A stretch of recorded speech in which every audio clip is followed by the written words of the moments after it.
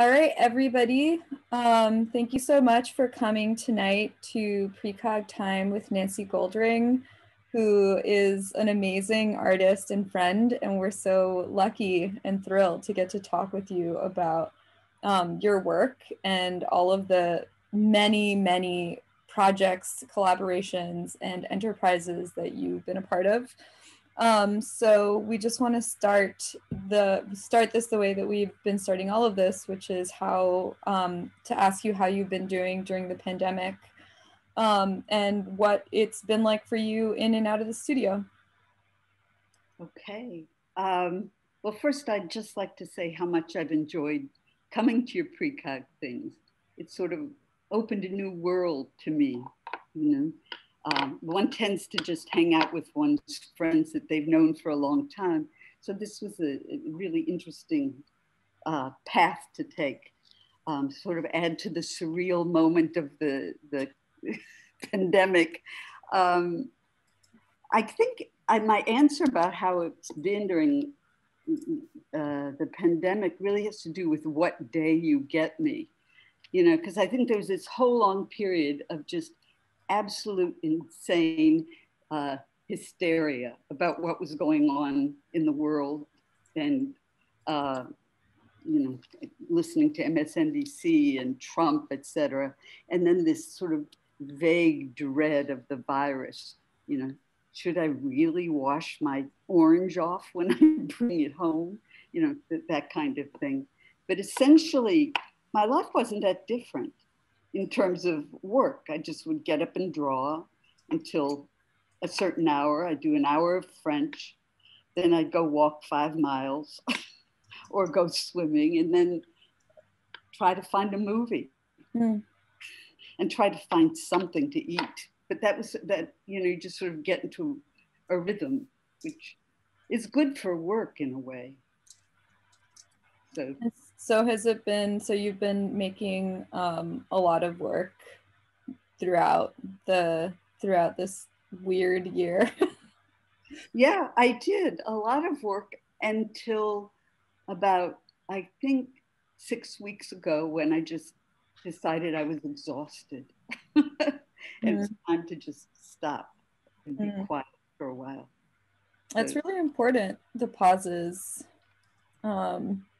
And it's interesting because I think there's also a lot of space. There's spaces like pauses in your work as well. Like your work has a whole grammar that includes a kind of busyness and also a quiet as well, areas of density and areas of space. But with that, I think we should just jump into your work. And so you've developed a way of making images and imagery, which you call photo projections.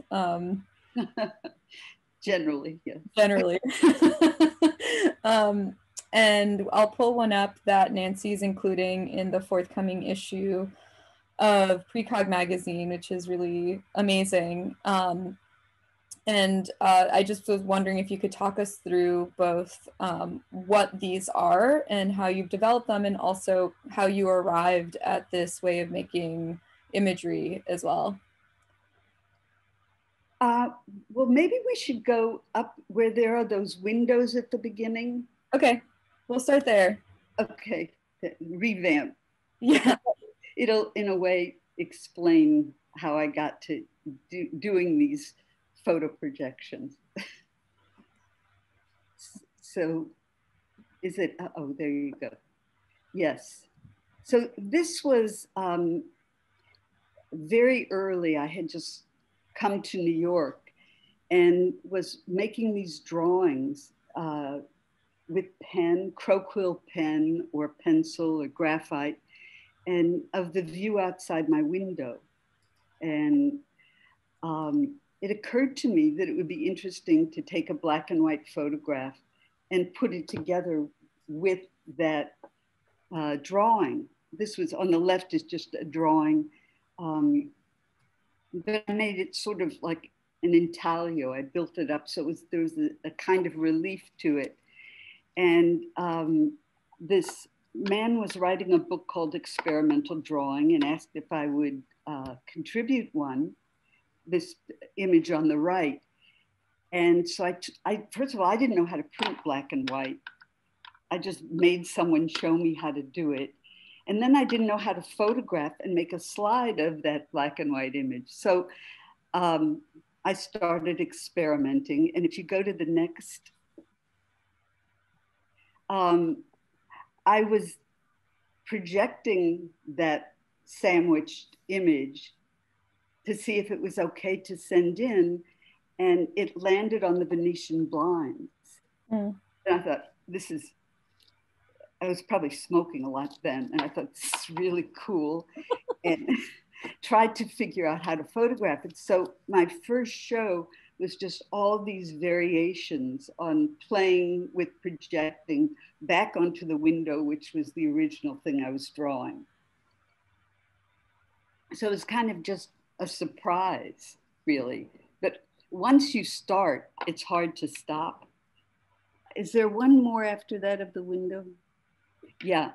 And then I realized, you can project onto people, furniture, all kinds of things. So it was just a period of total experimentation that early time. And it's really hard to photograph projections. And it's very complicated with color. And I'm not someone who can calculate all that. So I could do it once, but maybe couldn't repeat it again. So the element of surprise is kind of intriguing when you're working. So I think essentially from that time, it's been one big experiment, sort of, oh, well, what if I do this? And what if I do that? So it's kind of endless. And every time I do something different, I think, I can't believe for 20 years that didn't occur to me. That kind of feeling. So now you can go down to the one from Precog. Oh, I was going to say also that like the difference, so you wanted to start here. Back before that. Maybe here? Yes. Okay. But that, so the kind of interaction between mediums is clearly really important to you. But since I've known you at least, and Flo definitely as well, drawing has also, and I guess it's also continued from the beginning, that drawing has been such a major influence on the work and maybe an origin and a parallel process for you in terms of how you both draw from observation and isolate particular elements of drawings. And I was wondering, maybe this is a time to kind of talk about that a little bit as well. What role drawing plays and how it functions for you in the work. Well, I think drawing is just the basis of everything. I don't ever just invent something cold. Everything comes from looking, whether I'm looking at a dream image in my mind or looking out on a landscape or cityscape or a plant. It's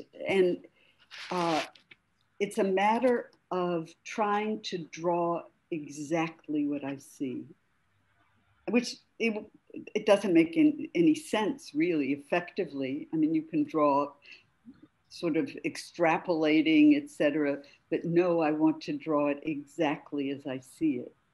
So, for example, this little drawing on the left was part of a series of probably 70 drawings that I have of this view from my studio in Sarteano. And I had been drawing that view forever and ever. And I got tired of being so distant from what I was drawing. So I started drawing the shadows cast by this lemon tree plant in my studio as it hit the wall and the floor and my desk.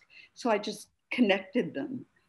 And then I decided to carry on with these shadows. So for one whole summer, I just drew these shadows as they moved across the wall. And then you could go to the next. Over, right? Yes. Yeah, okay. So that this is an example of drawing these shadows. And it meant I had to get up about the same time every morning to catch the shadows in the right place because they change so much. So I realized that I could sort of generate a whole room just by these shadows on the planes that they were falling on. So that was a long period of drawing that stage. And then I think the next two slides are. Yeah. Yeah. So then the following summer, I really didn't want to keep doing that because that was done. And I decided to imagine that if the shadows themselves cast shadows, where would that space be? And what would it look like? And it bothered me that I couldn't calculate where the light would come from onto the shadows to make whatever world it was behind. And so what I did was decided, well, I can make it wherever it's where I want it to be.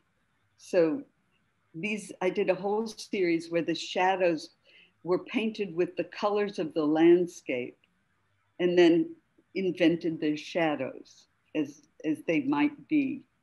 And so these are examples of that. This was a whole summer of doing this. And then in the next, so it all came, I mean, this is all over a 2-year period, this process, and many. And so the drawing on the left is kind of the finished piece. And I called it Shadow of a Doubt. The others were shadows, shadows. It's hard to see, it was so hard to photograph this, but the bottom part is my desk, and then the floor and the walls, and you can see the pot that had the lemon tree plant in it. And I discovered that I could work with whites, and each area had a different white. So it really takes, careful looking to see it. And I did about 14 of these till I got it right. And it's pretty big. It's, maybe 36 inches high. And then I made a relief model of that drawing on plexiglass with mylar. And where there is mylar, where it's sort of gray, would be a projection screen from the rear.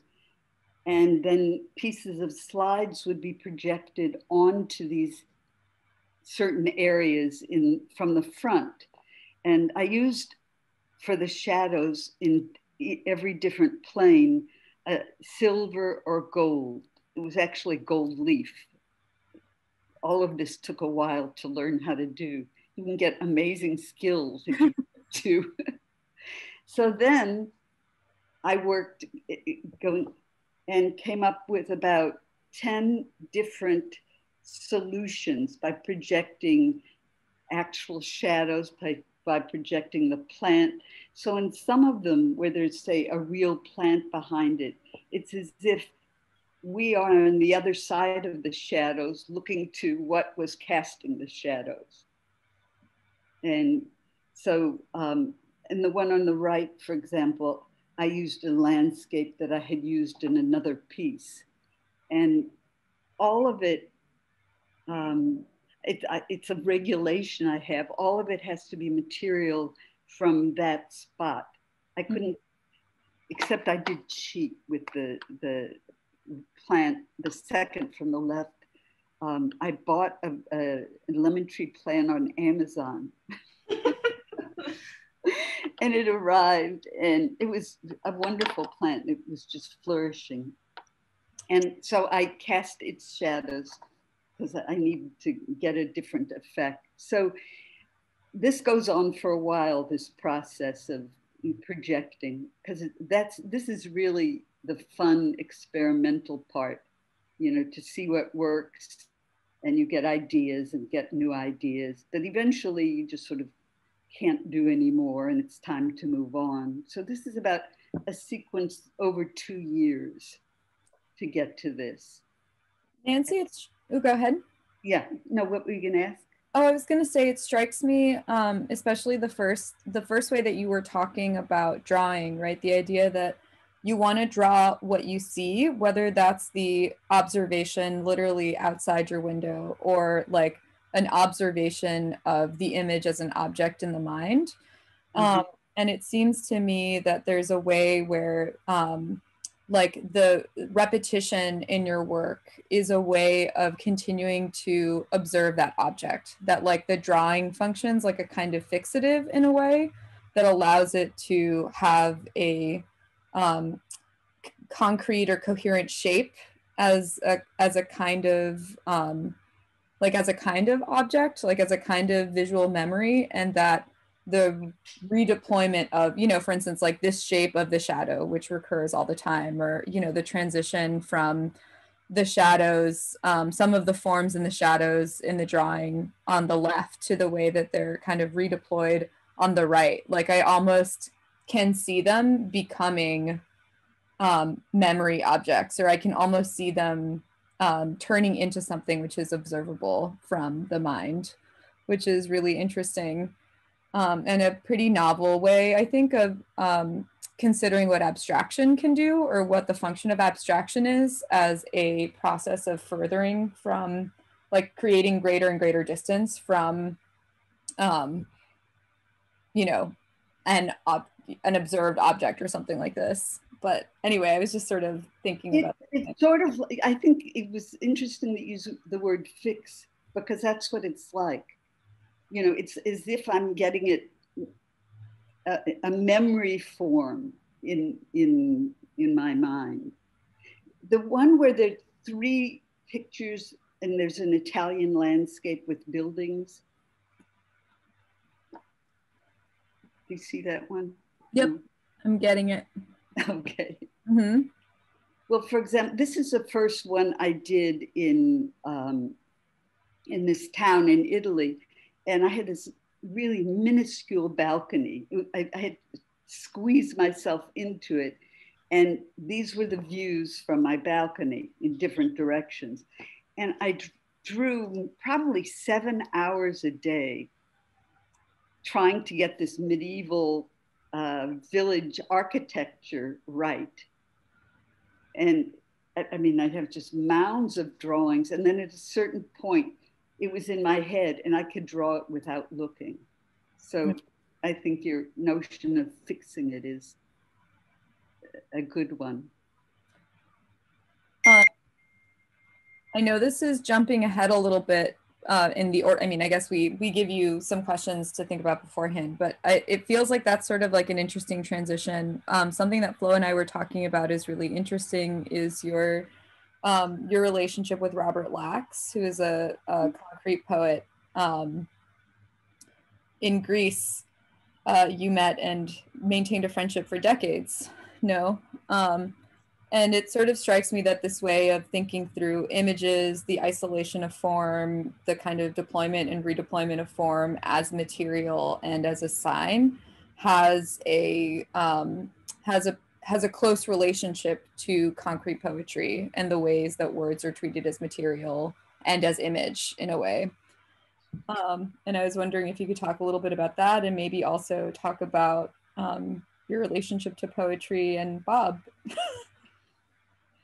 Well, Bob, for those of you who don't know, he died, I guess, about 12 years ago, was a very good friend of Ad Reinhardt's and Thomas Merton.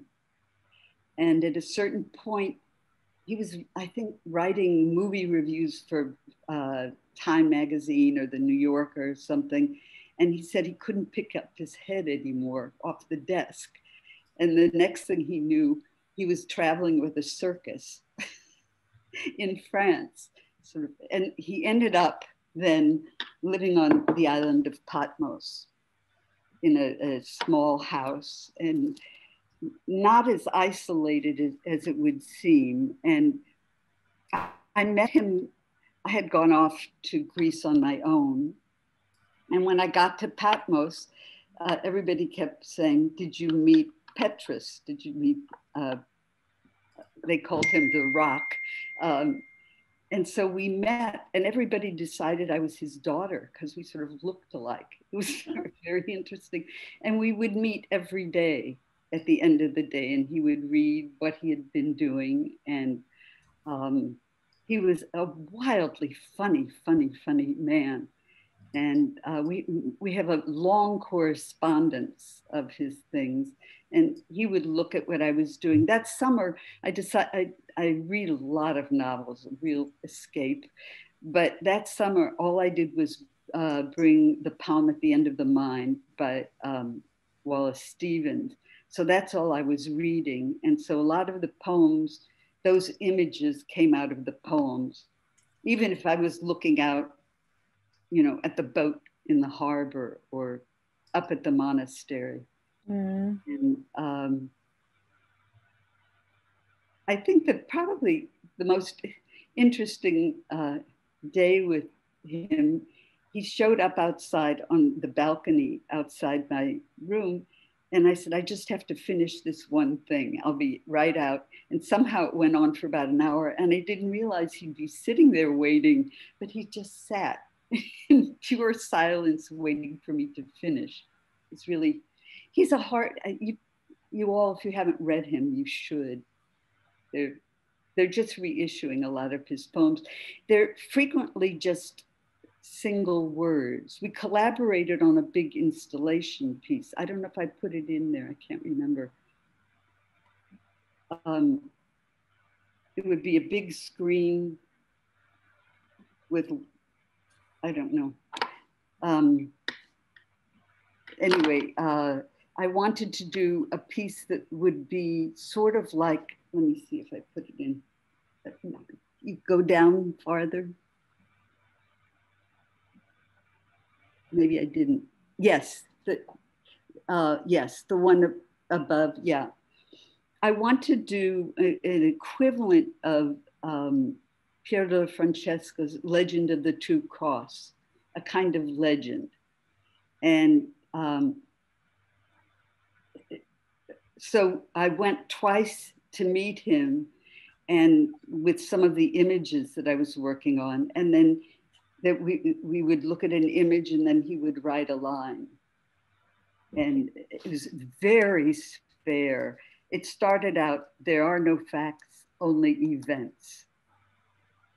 And then the next one would be the beginning, the end, the end. And in retrospect, I wish these had not been such complicated images. But anyway, that was an exciting collaboration. Nancy, since we're talking about collaboration, I also wanted to ask you about collaborating and being a founder of the experimental art group site. And if you could tell us a little bit about that. Oh, okay. Yes. Someone told me last year that this image was up in the big windows of some, storefront show. I have no idea how it got there. Life-size figures. It was, I met the big fellow behind there, James Wines, who had been really a sculptor, and Cynthia Erdley, the woman in the middle. And we got to talking about public art, I guess we would call it that. I had just arrived back in New York from Italy, where I had had a studio in a huge building with 8 architects. And they were always there making drawings. And it was a very lively, exciting time. This is 1968, 69. And there were all kinds of inventive ways to entertain each other. And one day we put inflatable balloons in the air outside the studio and projected slides onto them, for example. And it was a group activity, which was fun. And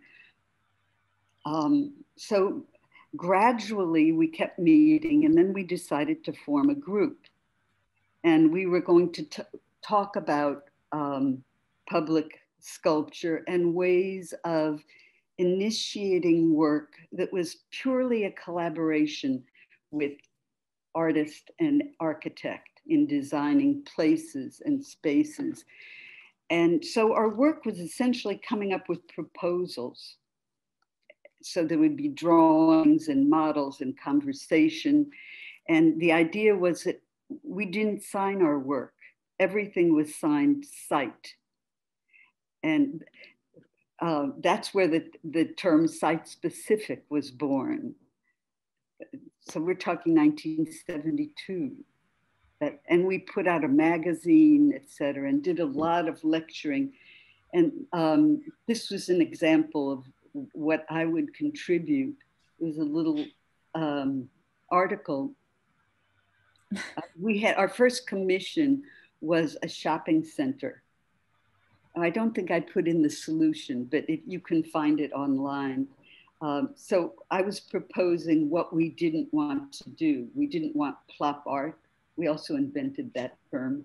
And we didn't want it to be decoration, et cetera. So that's the kind of visual work I was doing besides drawings, which were proposals.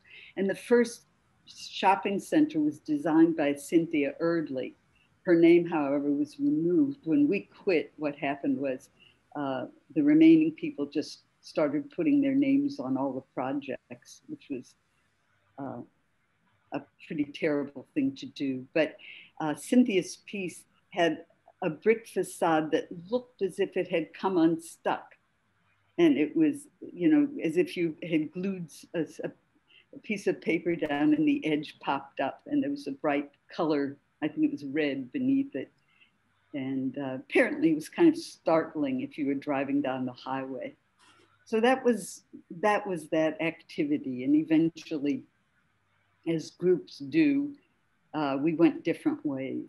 They wanted to become really a design center and a business. And I really— How long did you work together?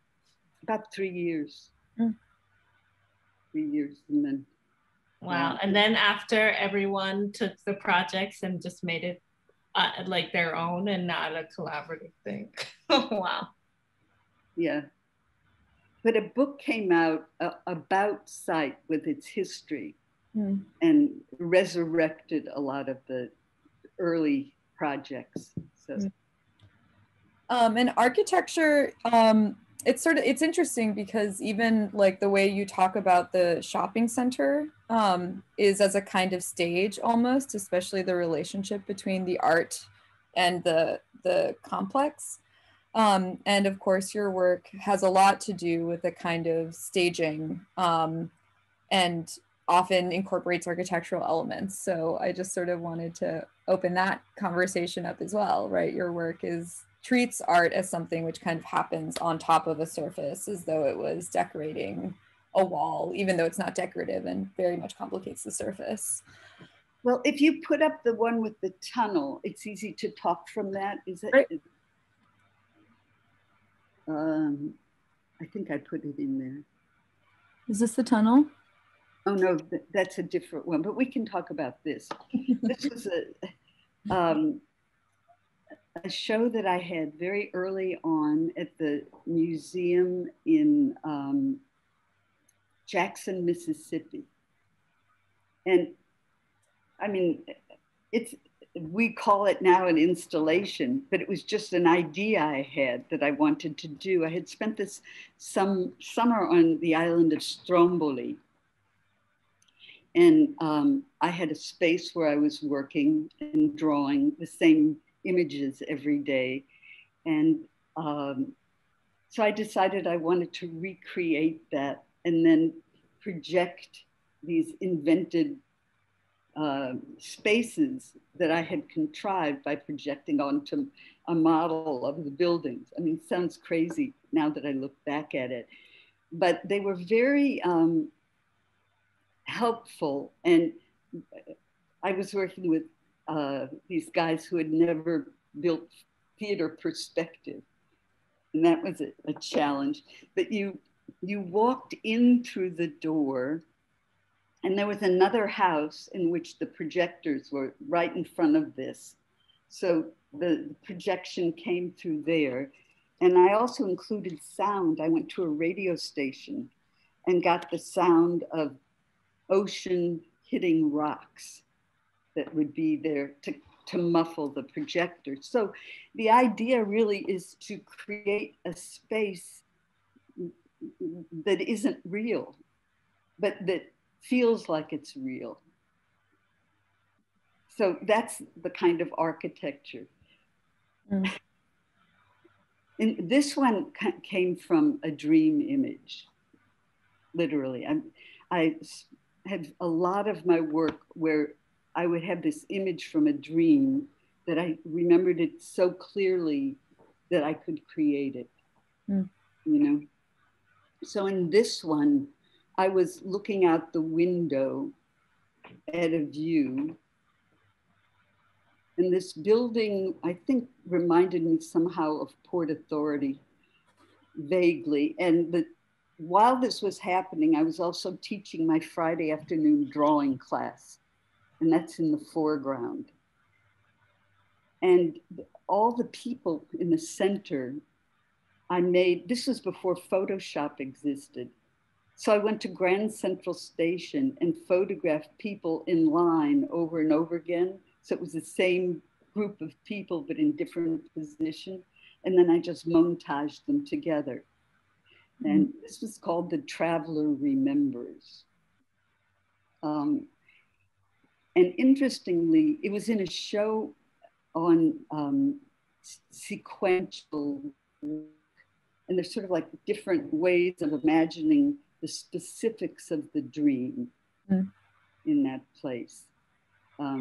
The curator who came to pick it up, Julia Ballerini, when she looked at it, she said, "Where is that? I know I've been there," which was great. Nancy, can you talk about traveling? Because a lot of your photographs are, you know, you shoot in Italy, in Cuba, India. How does being at a different place affect what you do? Well, this sounds strange, but when you're looking, sort of every place is a different place. Mm-hmm. That's true. But I did travel just all the time, and it was a way of understanding where I was.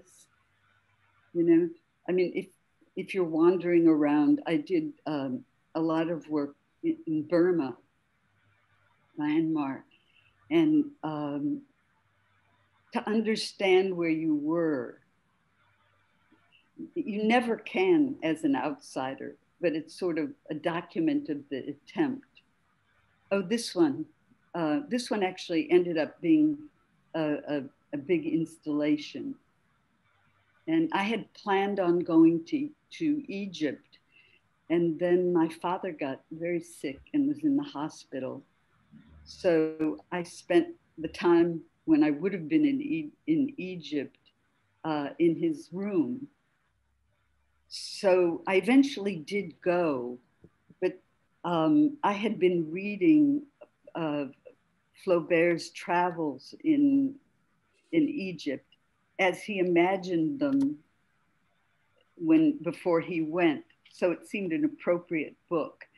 And so what I did was take the text from that book, combine the images that I had taken there, actually some images by Duchamp, who traveled there with Flaubert.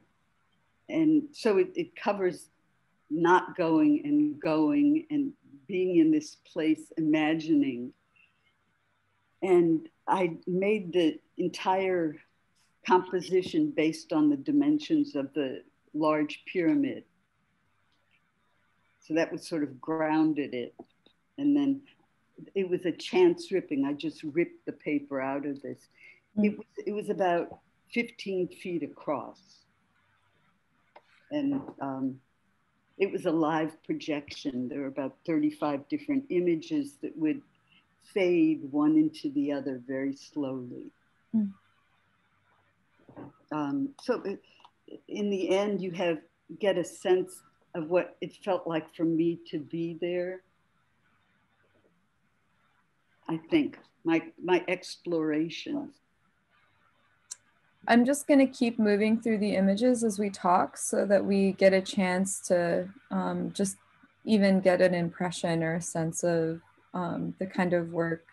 When I suggested talking about curtains, you suggested redirecting that in terms of dreams. And you've talked a little bit at this point about drawing from your dreams directly. But I also, I was wondering if you could talk a little bit about, maybe like even abstractly about dreams and windows, like the window, the aperture seems like it's kind of the sort of symbolic foundation of a lot of your work. It's like the place, as well as, this relationship to projection and whether and how images become legible and shift. And so, yeah, like how do you think about dreams, and what's your relationship to windows and images? Well, I think there's sort of two different facets, but the windows really did start this project of 50 years of working because it's a framing device. And what it does is it establishes where you are and your relationship to the rest of the world. And it is then this threshold or this membrane through which you approach your place in the world. And it establishes the scale and what you can see through it. And so it seemed not calculated, but when I would sit down, that would be where I'd begin. Unless I was outside, that's where I would begin. That construct. And there's an architect named, so a lot of them, by the way, are just this same view out my window. Aldo Rossi did a beautiful drawing, I should have included it, where his shadow falls across a drawing, a sort of rough sketch of a city.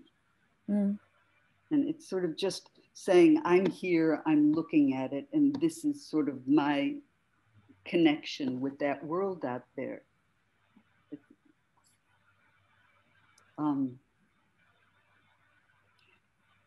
This was a very specific project, a rather elaborate one that I did for the city of Parma.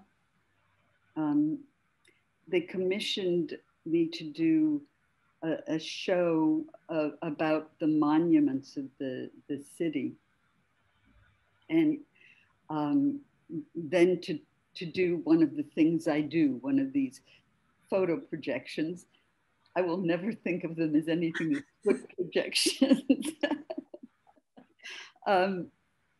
And so for that, I used the idea of the studiolo, or the little room that the prince used to retire to contemplate life, etc. And it was a form that grew up in the 15th century, and at the same time that perspective did. And each panel in the room would be a perspectival view, usually 1 point perspective, and done with inlaid wood pieces in tarsier.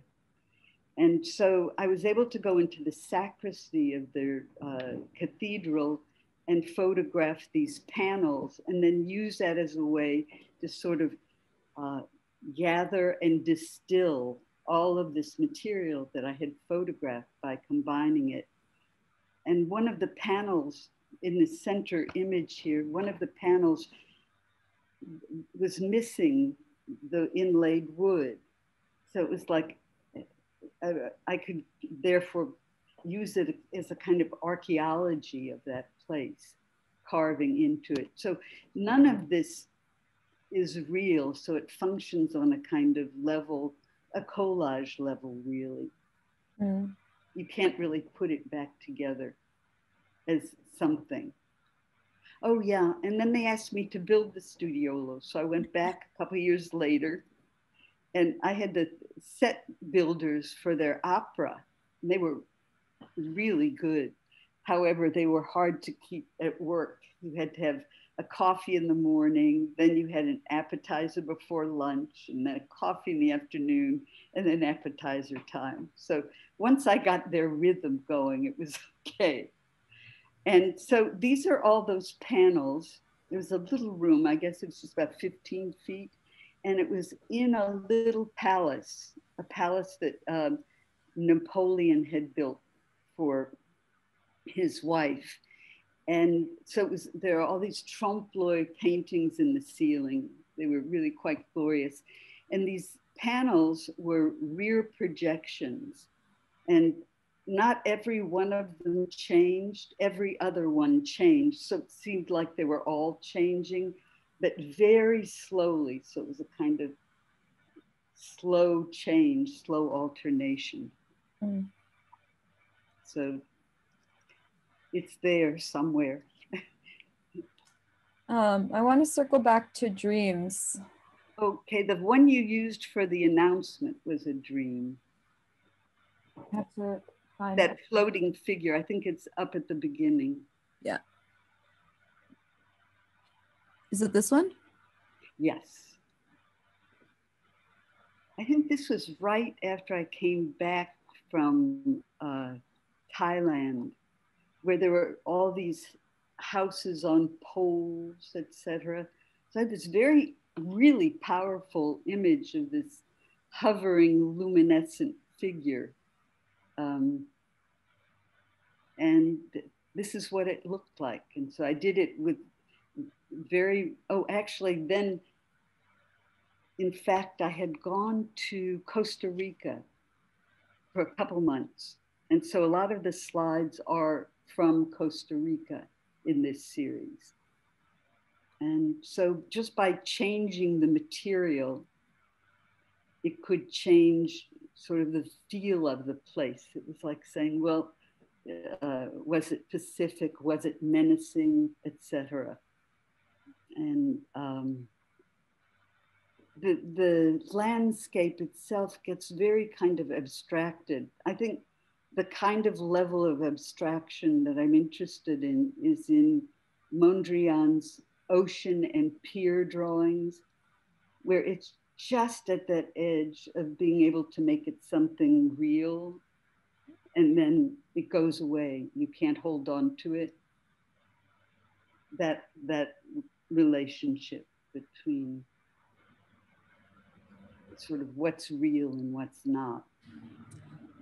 In these, it highlights this aspect of your work where it almost looks like we have to look through the dream in order to get at the image in such a way that you're never really looking at either. And that also is something, it's a kind of effect or affect that recurs in your work. The idea that there are always, that the image appears kind of in relationship to obstacles to it, which themselves comprise the image. Yes, I think that's what your curtain question refers to, really. Yeah. So it's kind of layering, though I'm never layering slides. You know, there's only one at a time, but the sort of abstracted landscape allows it to sort of dissolve what I've projected. Right. And it also then confuses, like for instance, in this pair, right, the edge that you've cut out ends up confusing and complicating the projection in a way where there's a kind of material confusion or condensation or something like this that occurs where yeah. Go ahead. No, well, projection is sort of focal, and there's a fixed point, and you don't move. but I'm using projection where there's probably no place where you're standing. There's no place where you could stand. So it's like denying what projection is. At the same time, I'm using it.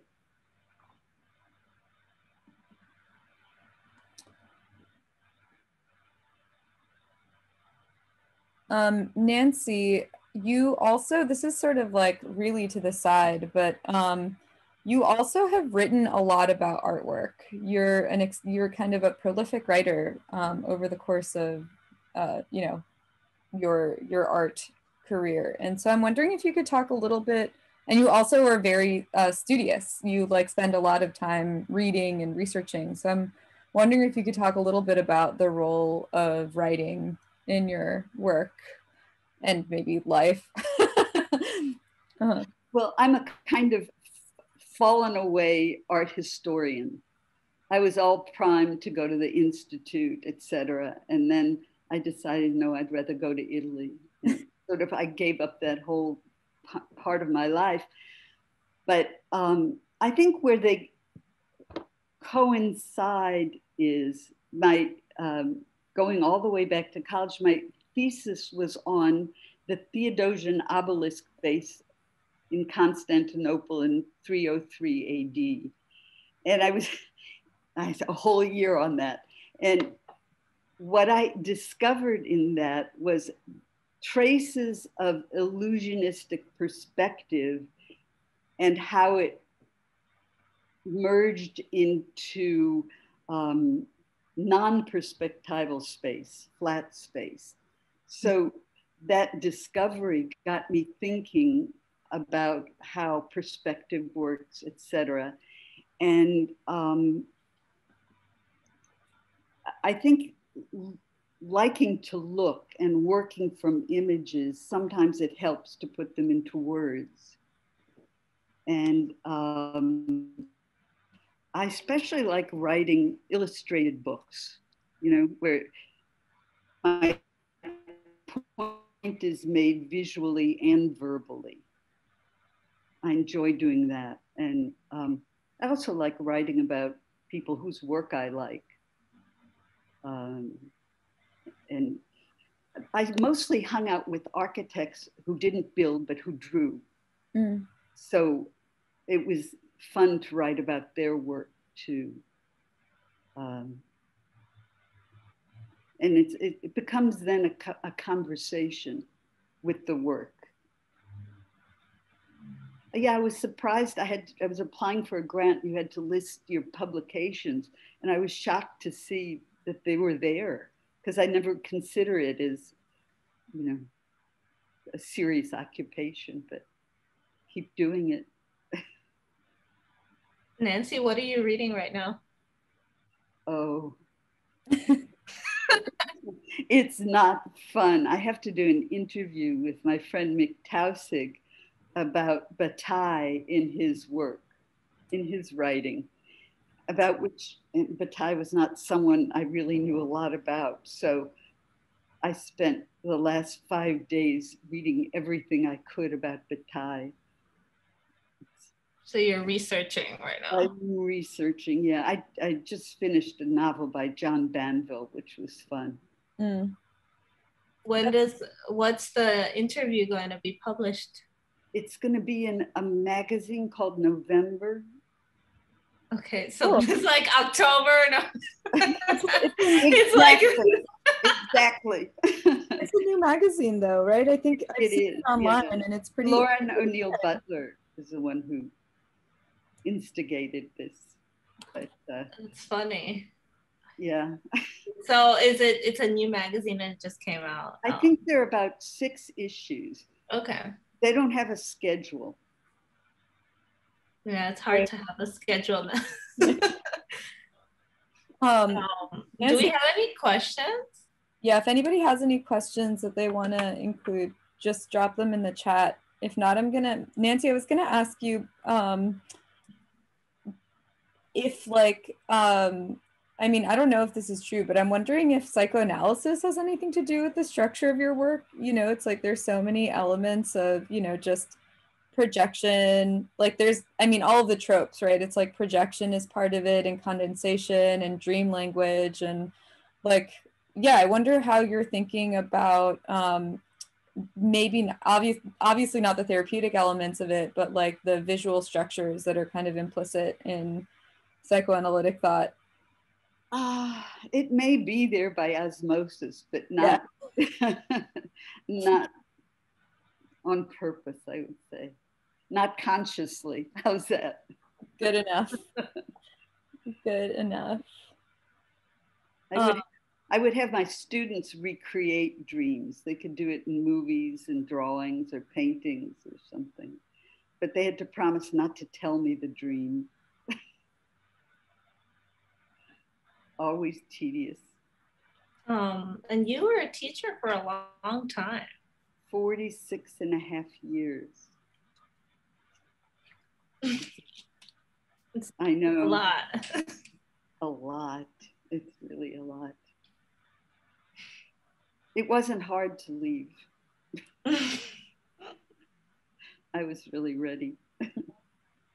And then what do you, so now you're taking a break. You had like a moment of, you were working a lot during the pandemic and now you're just taking a minute. What were you working on in the pandemic? Like a series? Yeah, if you go down to the end. Okay. If it's not too many pictures. Nope. Let me just get it together. If you want to start talking about it, I'll just pull it up.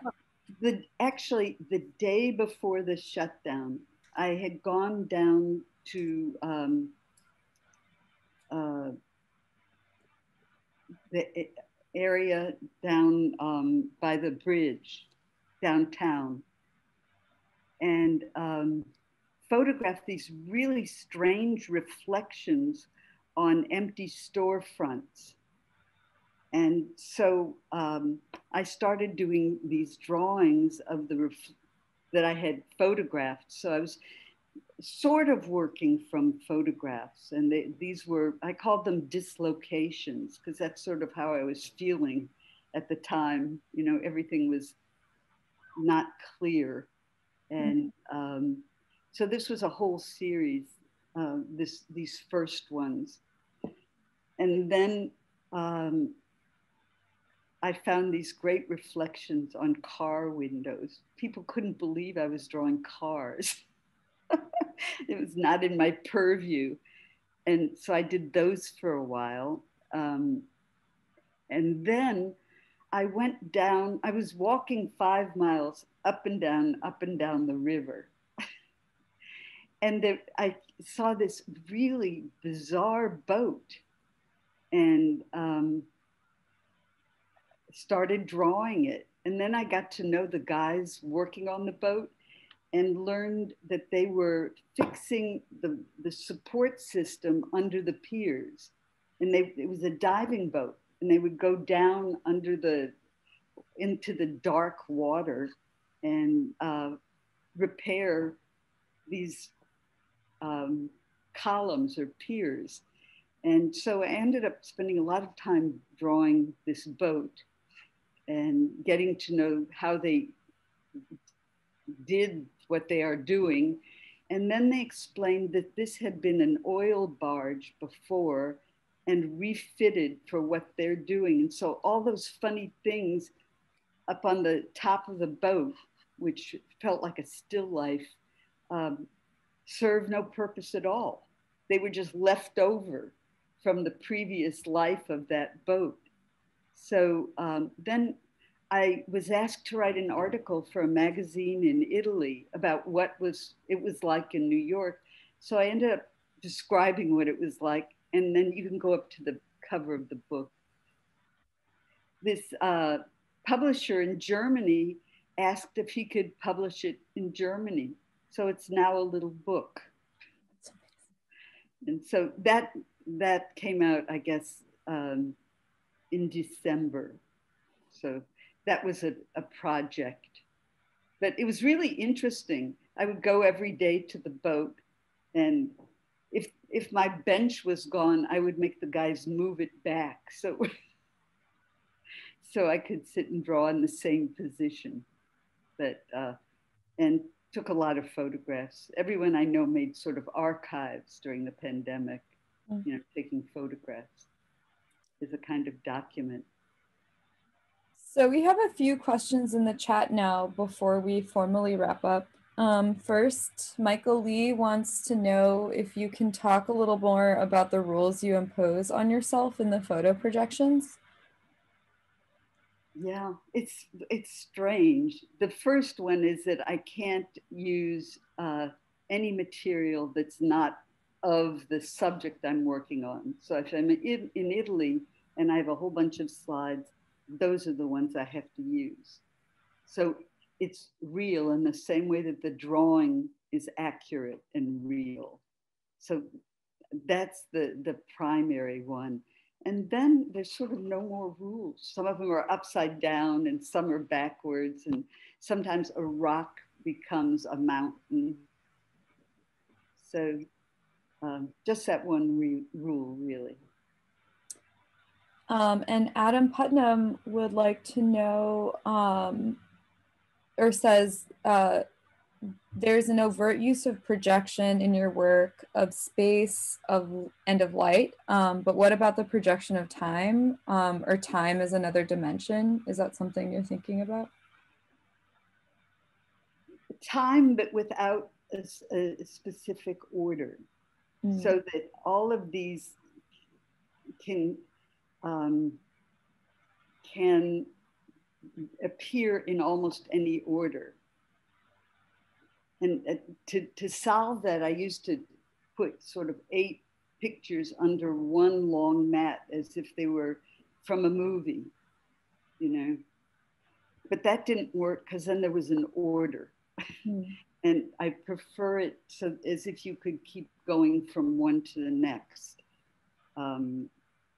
So there has to be time, but a very slow time. You know, when I did the installations, it had to be almost a change that you barely noticed until it all of a sudden you said, oh, something's happened. It's not what it was.